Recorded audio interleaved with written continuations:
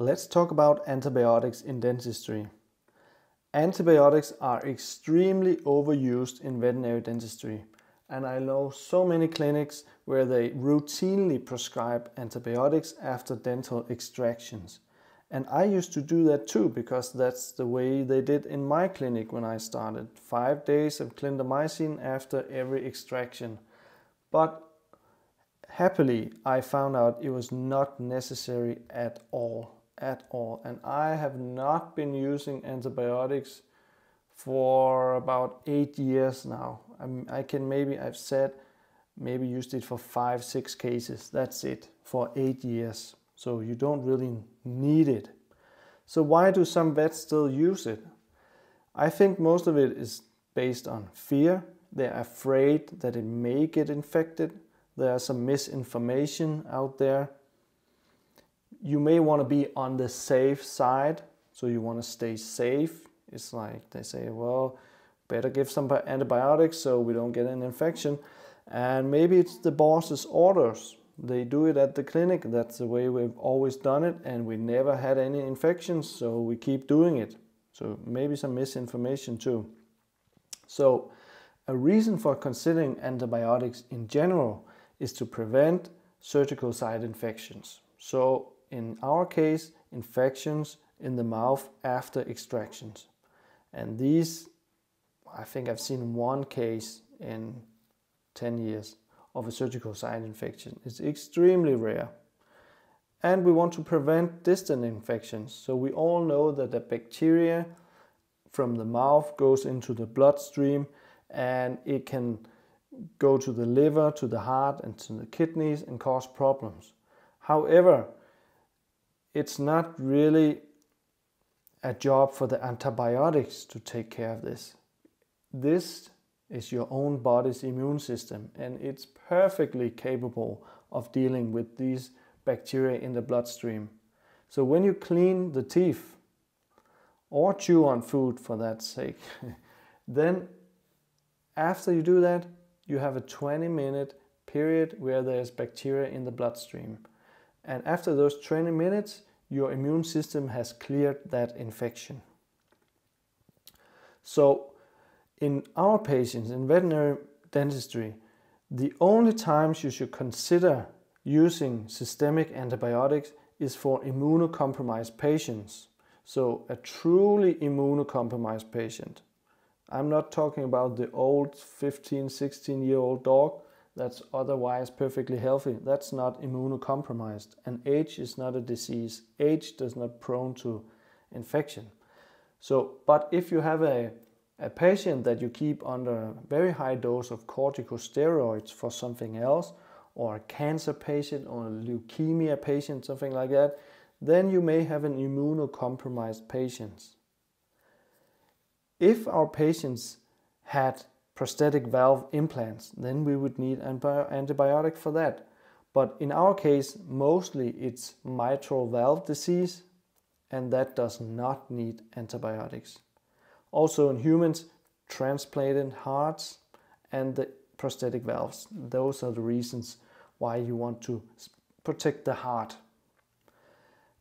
In our patients, the higher risk of catching bacteria is if you have a subaortic stenosis. So mitral valve disease, the murmur we hear, it's not a reason for giving antibiotics. But if you are very sure you have a stenosis of the aorta, you may want to consider giving a single dose of antibiotic before treatment. If you have an open jaw fracture, then we also recommend doing a single dose of antibiotic preoperatively. So the correct use of antibiotics, if you need it, and those are the only reasons I just listed, when you need it. That's preoperatively, you give one injection of 1 to 2 milligrams per kilo of ampicillin, 30 minutes prior to surgery, and then every 2 hours while you are in surgery. If you don't have that, but you want to give something orally, then choose amoxicillin, clavulanic acid, or clindamycin and give it 1 hour prior to surgery. and that's all you need. You don't need anything post-op, okay? So sending the patient home with any antibiotic in the tablet form post-operatively is not necessary. I want to stress that. It's not necessary. What you can do post-op is you give the owner some chlorhexidine gel or rinse to use twice daily. That's perfect to do that. So the indications that are the things that are not an indication for antibiotic use is age, as we said, mitral valve disease. If you have kidney, liver disease, but it's well regulated, you don't need antibiotics. If you have a splenectomy before and it has already healed, then you don't need antibiotics. If you have any implants, so after TPLO or TTA or artificial hip implants, you don't need antibiotics for that. Periodontitis is the biggest disease that we are treating, and it's often the number one reason why vets want to give antibiotics, because it looks horrendous in this mouth. There's bleeding, there's pus coming out, there's infection, all this stuff. But remember, we know that periodontitis, the treatment is surgical, it's not medical. So the bacteria are they are present in a biofilm on the teeth, and we need to scrape that biofilm off. We cannot treat it with medication.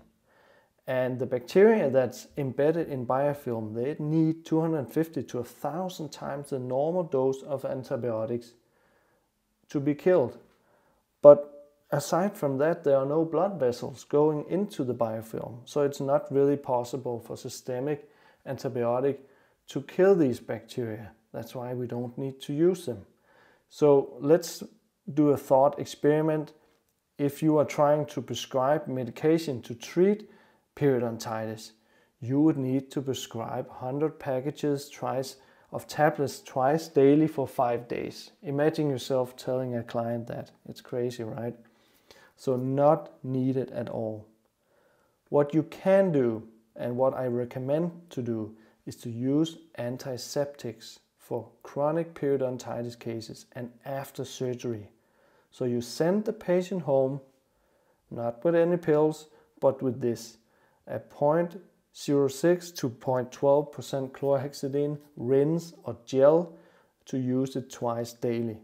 And I just tell the owner, just put something on the finger and smear it underneath the upper lip, and it will go in the mouth where it needs to go. So you don't have to touch the surgical site. Just get it somewhere in the mouth, and it will disinfect the whole mouth. The rinse should be more effective than a gel. However, I like this Stomodine one because it has a meat flavor. So it's better for some dogs and some cats. But for cats, there's something called zinc ascorbate. And zinc ascorbate has also antimicrobial properties. And that is well tolerated by cats. And this is called MaxiGuard, the blue bottle here. If you can get it, I'm not sure we can get it in Denmark, but if you can get it in your country, this should be very well accepted by cats. Something new that has come to the market is the hypochloric acid products. And in Denmark it's called Effeclean, but it tastes like chlorine. It's a very vague, very subtle taste of chlorine, but most animals they accept it, and it's cheaper in the long run than chlorhexidine. So these are the things you should use when sending patients home after surgery, not pills.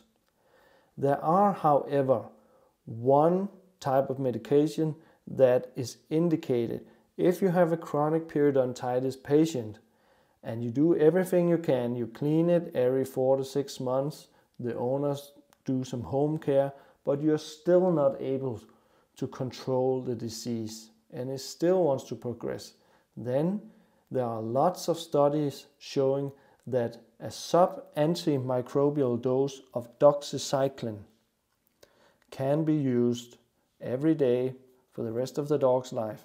And a sub-antimicrobial dose, 2 milligrams per kilo, is not, you don't use it to kill bacteria. You use it because it downregulates the activity of the metalloproteinases, which are key destructive enzymes in periodontal disease. So you are hindering the destruction of the periodontal tissues with this medication.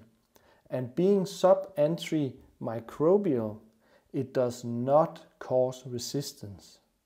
So giving this, even though it's doxycycline, when you give it in this low dose, you do not cause any resistance problems. So this is something you can consider if you have a very severe case that you cannot really manage. So this was a very short presentation because I hope you learned that antibiotics in veterinary dentistry is very, very rarely needed. So that's it.